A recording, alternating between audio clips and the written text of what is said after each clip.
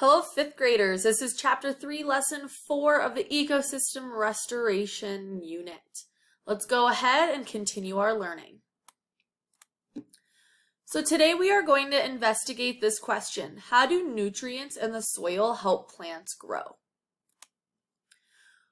We can use the sim to help us figure out what nutrients do for plants. As ecologists, you will need to observe the plants in the sim very closely. We're going to change the ecosystem so nutrients disappear from the soil and observe the plants.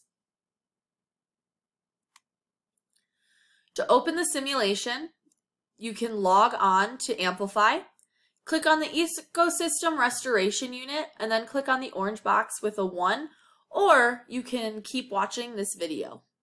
I'm going to go ahead and open the simulation now.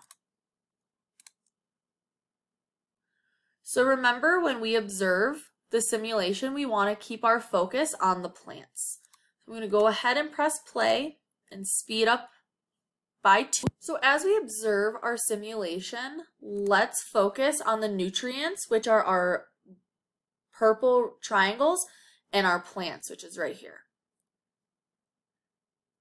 So I am seeing a lot of water and nutrients go into the plant through the roots. And that's giving it some more energy to give food matter to the rabbits and to the mushrooms. Let's observe for a couple more moments. So again, I see the nutrients and the water going into the plant through the roots, which is giving the plant energy, and it's also allowing the plants to give food energy and matter to both rabbits as well as decomposers. I'm going to go ahead and go back to the presentation. So, if we were to remove the decomposers in the simulation, the plants become really unhealthy and start to wither.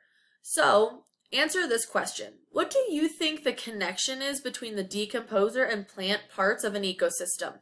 Why do the decomposers seem to affect the plants? To answer this question, you can write the answer in your Chapter 3, Lesson 4 activity packet in a notebook. You can talk about the answer with someone near you, or you can think about the answer in your head. Pause the video and answer this question now. I also want you to think about this question. What do nutrients do for plants? To answer this question, again, you can write the answer in your Chapter 3, Lesson 4 activity packet in a notebook. You can talk about the answer with someone near you, or you can think about the answer in your head. Go ahead and pause the video to answer this question. Our next question is, how do nutrients affect an ecosystem? You can answer this question the same way you've been answering the other questions earlier in this lesson. Go ahead and pause the video to answer question 8 now.